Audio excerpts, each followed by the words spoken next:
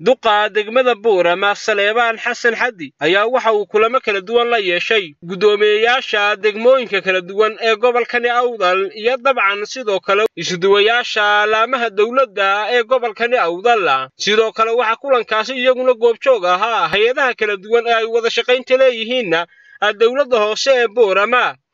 kulankan ayaa looga hadlayay arrimo door ah ugu horeyntiina waa halkaas ka hadlaya tafaasiil dheeraad ah ka bixiyay ujeedada kulankani loo soo agaasimay duqa degmada Boorama Saleebaan Xasan Hadii wuxuuna tilmaamay kulli farxad bay tahay maanta hawshan oo runtii hawl hore inoogu soo dhici jirtay laakiin qaabka maanta aanu qabanayna uu ka duwan yahay qaababkii hore loogu talagalay because of markii hore waxay ahayd waxa la tagi jiray caasimadda oo halkaas la isku iman jiray laakiin qorshahan maanta aynu doonayno wuxuu noqonayaa mid aan doonayno inaan ku daahfurno si in aan dadka u bayaamino inuu koray systemkii maamul daadejintu kaasaan markaa ugu talagalnay in district level laga dhigo in state la tagi lahaa halka dusha la brief gareeyo ay ka soo qayb galaan degmooyinka gobolka hoos yimaada iyo hay'adaha aan wada shaqaynta leenahay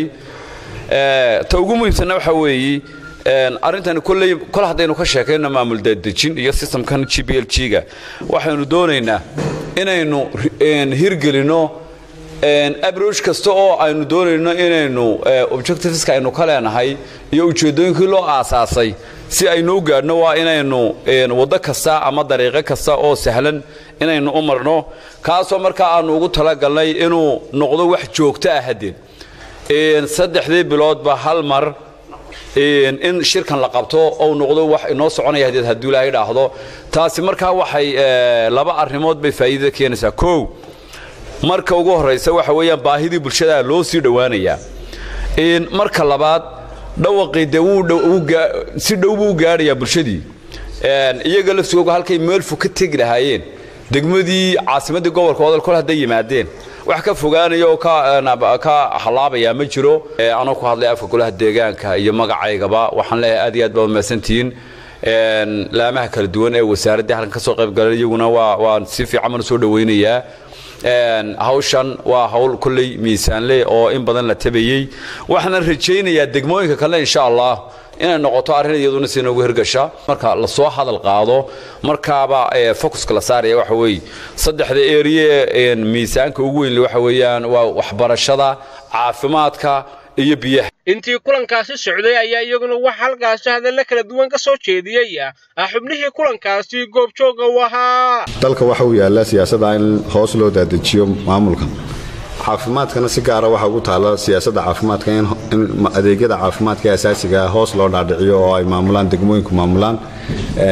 laakiin la dhiso taasi waqti qaadato gradually oo ilaa inta ka kobcayaan dhaqaale ahaanna ay ka qayb galaan oo iyaga la adeegiyaga la bulshadina iyaga matalayo uga dhadhow marka ay ka soo qayb galaan dhinac walba wasaaradda waxbarasho ahaan anaga sanadkan 2019 wasaaradda waxa ka go'an in dhinaca tayada kor loo qaado marka kulay maayarada oo ka wada hadalay in marka aan hawsha ka wada shaqeyno oo iskuuladii tayadoodii kor loo soo qaado We, as the UN, have been following the progress being made by the government in the decentralization program, which has made very, very great strides in the area of service delivery at the community, at the municipal. The nation can umuujinayo in la isku sii dhawaado oo aniga iyo caafimaadka iyo waxbarashada iyo hay'adda iyo aan wax ka wada hadallo wadada kaliya isla qaadno kalino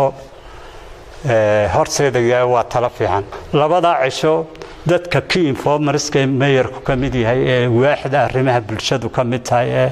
waaxda caafimaadku kamid tahay isku duwayaasha biyaha agriculture-ka iyo environment-ka iyo beeraha iyo ay kamid yihiin baan war ka ururinayna waa nuuxkeeda telefishinka caalamiga Star Boorama